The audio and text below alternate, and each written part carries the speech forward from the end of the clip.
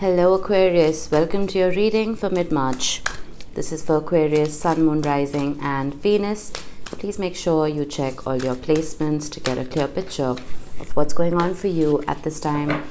As always, this is a general reading. It may or may not resonate for all of you. Please take the bits that do resonate and leave the rest behind for somebody else.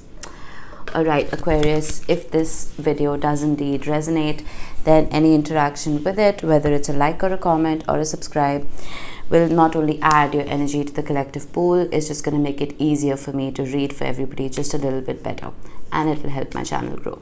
Alright, that will be appreciated. Now I am primarily a love reader, that is what I'm going to focus on, and we will do a simple past, present, future with clarifiers today. Alright, we have last quarter moon in Taurus. Be proud of yourself. There's a lot of activity happening for Aquarians, especially considering Pluto is entering Aquarius on the 23rd. And Saturn is finally out of your sign. That's a cause for celebration, is it not? I feel like be proud of yourself is important here because Saturn is the great disciplinarian, right? Saturn teaches the harshest lessons. And some of you have, maybe all of you, have passed very difficult tests in the last few years. So it's time to pat yourself on the back. We have Golden Healer Quartz. Open the door. Now, I am pretty well versed in the crystal language, but I will still open the book and read this out to you. Aircraft flying overhead. It's a very cloudy day today. Alright, we have take it easy. You are ready to begin the process towards some form of healing. Think about an aspect of your life that is calling for your attention. Unlock the door in your subconscious mind so you can remember and overcome any experiences or feelings you may have blocked out. Allow yourself to acknowledge these emotions and then let your healing journey begin. Remember to take it slow and easy as you uncover the parts of yourself that need healing, and as you embrace a better, stronger you on the other side of the door.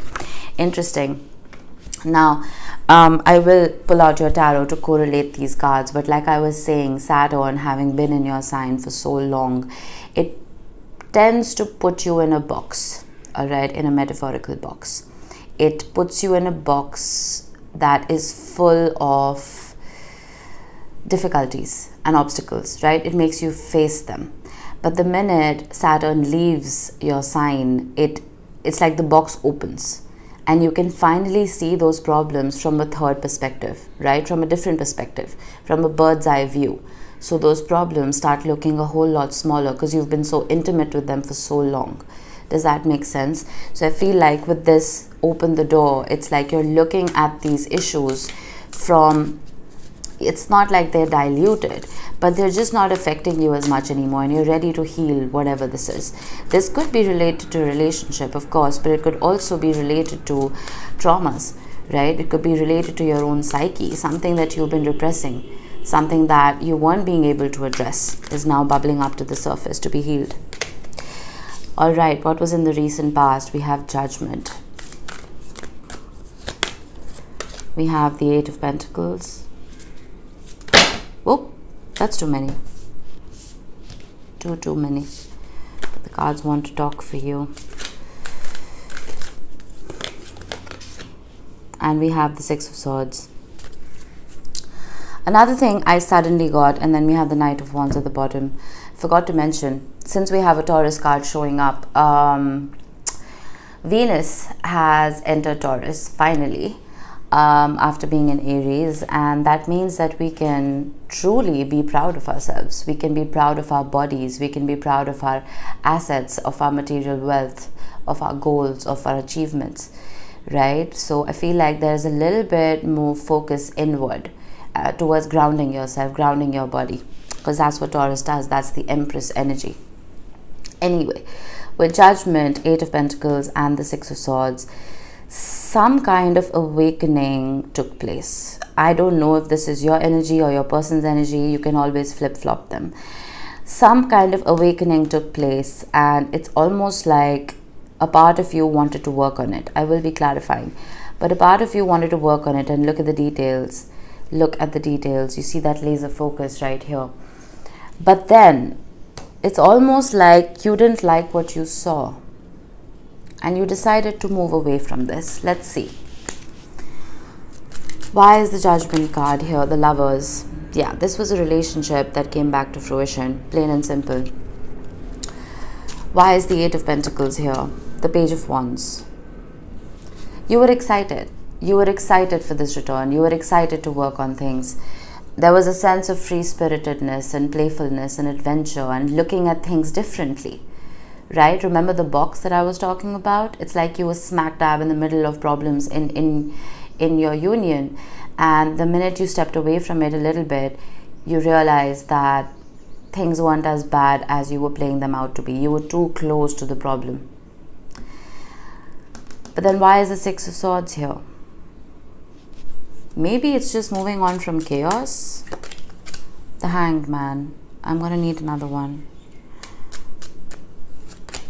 The Seven of Wands. I feel like problems restarted.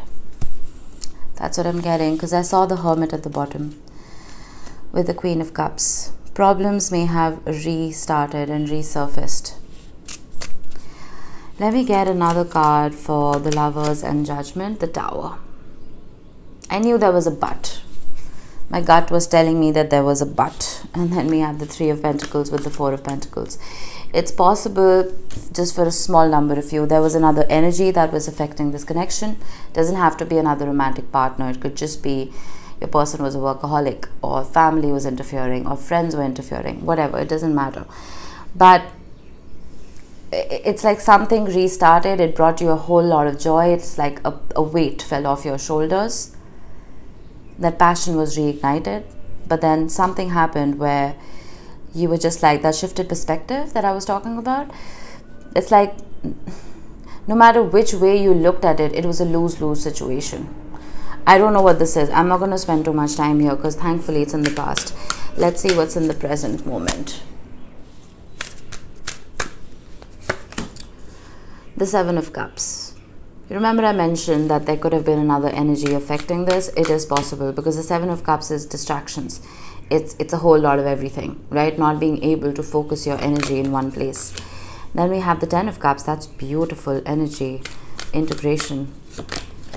And then we have the Two of Wands. Why am I seeing this? The minute things start falling into place, you want to get out of it. The Three of Swords. The King of Pentacles. I feel like, okay, the King of Pentacles, especially in mid-March readings, has been showing up not as someone who is very stable. It's been showing up as someone who's very unchanging, right? This is Earth energy, Taurus, Virgo, Capricorn. Doesn't have to be. That's just the archetype I'm talking about. With the Seven of Cups, I'm almost getting with the 7 and the 10, whatever distraction there was, it was eliminated, okay? That sounds really harsh, but there was no distraction anymore. With the Ten of Cups, there was that laser focus, right? There was a union again, or there will be in the present. But with the Two of Wands, you have one foot out the door because I feel like the pain is still there. You're still dealing with that pain. And with the King of Pentacles, I feel like this person is not changing their ways no matter what you do. Why is the Seven of Cups here? You can't make this up. You can't make this up. There are too many distractions in this union, way too many. Let's just get one more for kicks. The High Priestess. I feel like your gut is telling you that this is not going to change. There is so much love here though, which is why I'm so confused. Why is the Ten of Cups here? The Queen of Wands. This person thinks you're highly attractive. No gender in tarot. And then the Eight of Wands. So I see this communication wanting to come in, right? This declaration of love and togetherness, and let's have a happily ever after, shouldn't we? I don't see your heart in it though, for some reason. Why is the Two of Wands here? The Eight of Cups. What did I say? The Two of Wands can very literally just be making plans together for the future, but I wasn't getting that. Right? I am an intuitive reader and that's what I was getting. I was getting walking away. Let's clarify the Three of Swords. The Devil. There we are. The Devil always talks about toxicity. This is Capricorn energy, Saturnian energy being the key word here.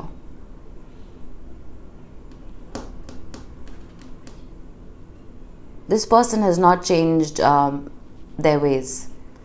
The King of Pentacles is also very Capricornian energy. It is the higher octave of Saturn. The Devil is the lower octave. Right? That unchangingness, that feeling chained to something and refusing to change.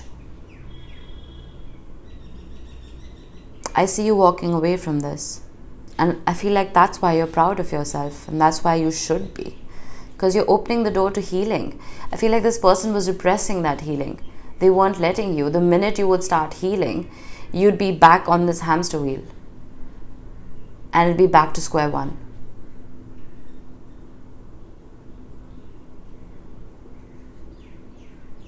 I feel like this communication, whatever it is, it's going to be exactly what your past self wanted to hear. What your past self would be attracted to. You know, it's almost like being lured into the spider web. You would get lured in the past, but now you know better. And you're like, I'm done with your love bombing. I'm done with your BS. I'm out. Because I know how this ends.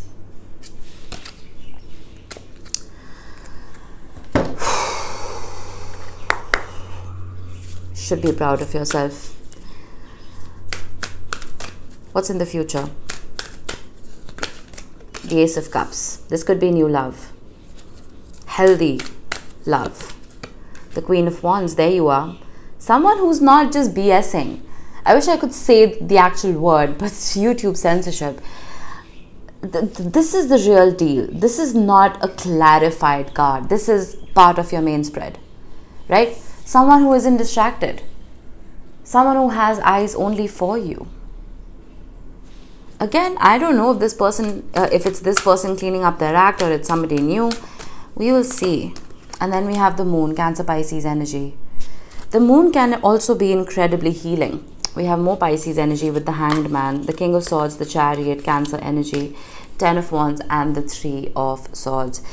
It is possible that if this is a new person, they're going to make you look at your previous relationship in a way that is going to surprise you.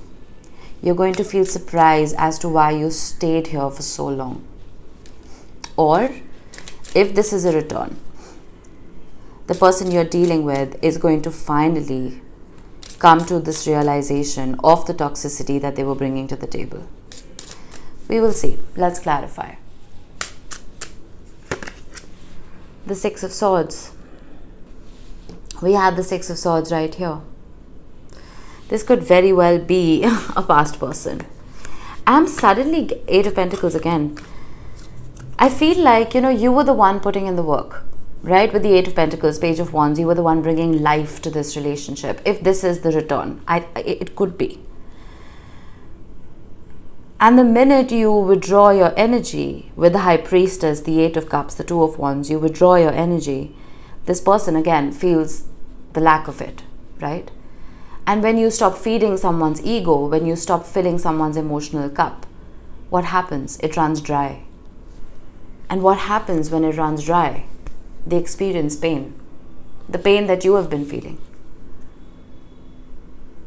Now, with the Six of Swords and this Ace of Cups, this is moving towards calmer waters for this person, which is you. You were moving away from chaos, which was this person. Does that make sense?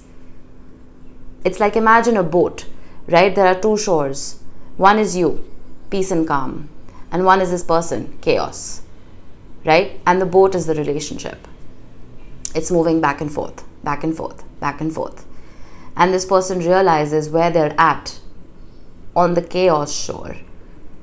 That is where they're going to keep experiencing this. So they keep wanting to move towards you. But it's almost like the shoreline keeps moving further away.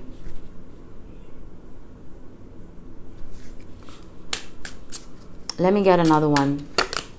The King of Wands. Now they want to match your energy. No gender in tarot, but you're showing up as the Queen of Wands. Now this person wants to match your frequency. They don't want to come out as a page. They were showing up as a page right here. Now they want to level up. Some of them may literally just be like working out or or you know, trying to get makeovers, trying to look better and show off on social media just to lure you back into that spider web. Trying to lure that ship like a siren does, you know how it lures sailors to kill them. Doom and gloom, I know, pardon me, but that's what I got. They're trying to lure you back. And if this is a new person, I feel like they're going to be the calm in the storm for you. This is again someone who is very playful and attractive and fun. Why is the Queen of Wands here? The Eight of Pentacles. You've been working on yourself, and how? And it's showing. The Three of Pentacles. And I feel like you're being very careful about the company you're keeping. The Empress, there you are. I was talking about Taurus energy. Again, I'm pretty sure there are men watching this. Right? The Empress archetype, you can be the embodiment of it, where even if you lean more towards the masculine side, right? We carry masculine and feminine energies both within us. This is someone who is very nurturing, not just to self but to others. This is this is Gaia energy. This is Mother Earth energy, right? You are being very careful about the company you're keeping. There's this quote that whenever I make a new friend or I interact with people, I always think about this quote which says, you are the average of the top 5 people that you spend the most amount of time with. It used to freak me out when I realized that I was surrounded by goons and just ridiculous people. And I started putting a filtration system in place. I feel like you're being very careful about who has access to you and your energy, including this person. You're only surrounding yourself with people who, I just saw the Eight of Swords with the Justice card, who heal you, who nurture you, who you want to nurture, not people who keep depleting you and who leave you in your head, you know. Why is the Moon here? The Five of Cups. There will be more traumas and triggers that will resurface in the future. More traumas that need to be healed.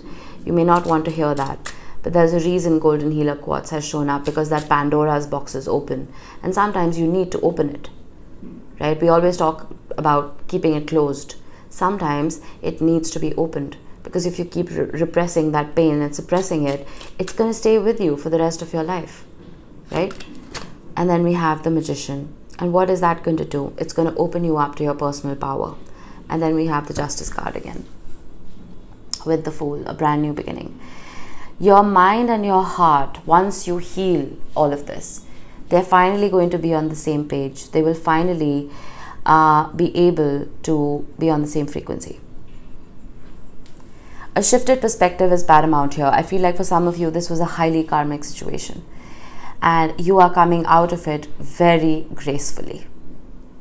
I do see new love. I do see an offer coming in. And I am not a psychic.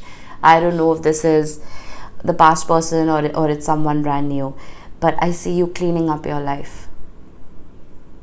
And that is why you should be proud of yourself, Aquarius. Beautiful. Alright, let's close this off with a few charms. We have Dream. Focus on your dreams. Now that Saturn is in Pisces, it may be Saturn can try and send us messages through our dreams, because Pisces is a very Neptunian energy. It is the dream world. It is the subconscious mind, right? Listen to subliminals while you're sleeping so you can program your subconscious mind.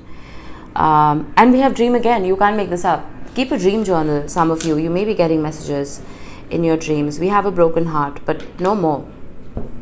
Balance is coming in, right? We have the letter M. This could be your initial, could be the initial of the person you're dealing with, doesn't have to be. And then we have a pentacle. Now the pentacle or the pentagram can be representative of the devil and the King of Pentacles or the Queen of Pentacles. You need to make sure that you discern very clearly who you're engaging with, right? Who is carrying this pentacle energy, this groundedness, this rootedness. That is key, because you don't want anyone messing with your auric field again, right? That was it, Aquarius. I hope this helped. I will see you in the next one. Bye-bye.